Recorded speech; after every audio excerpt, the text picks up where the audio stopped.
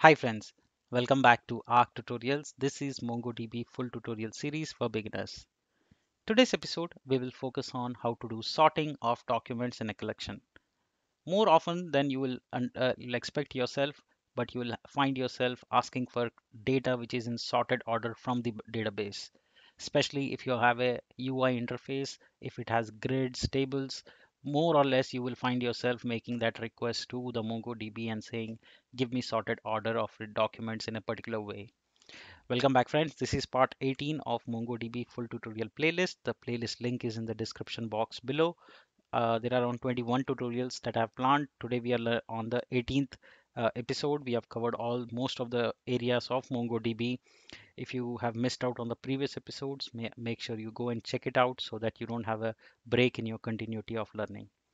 If you have any doubts, drop them in the comment section below. I will try and help you.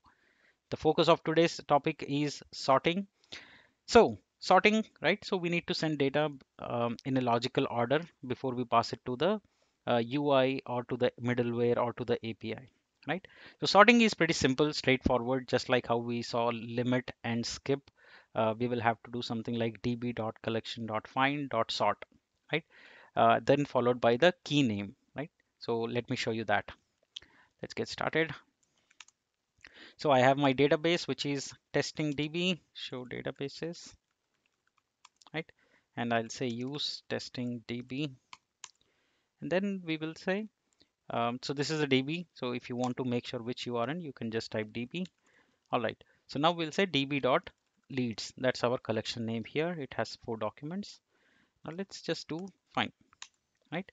So it is giving me find. When I do find, it will give me all the documents like this in this order, which is the default order.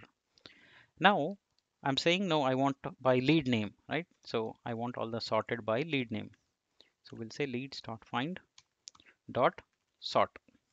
This is a method which will take a key. Now what is the field name you want to sort? So you are saying lead name. Now here remember there is a value 1 or -1, right? So I'll show you that first. So let's do this. So now you see it is sorted from top to bottom, right? B is at first, M, R, S, right? So B, M, R, S, right? So that's how it is sorted. Now you can also do -1, right? So when you do -1, what happens? It will be reverse order. S, R, M, B, right? So you can, so there are two parameters. Either you can pass 1 or you can pass -1. 1 means ascending order, -1 means descending order. Now you can do that with any column, right? Now let's say you get a request from the API which says no, sort by city, right? So you can give city. Now you'll see NMD, right? Because we have given -1. Let's clear and now pass 1. So this is ascending. So now it is DM New York, New York, right? So this way you can pass on any column that you want using and you can return the document set. All right, that was simple, quick tutorial. Make sure you practice it. These are small things you should be knowing, you should be aware if you're, especially if you're preparing for an interview.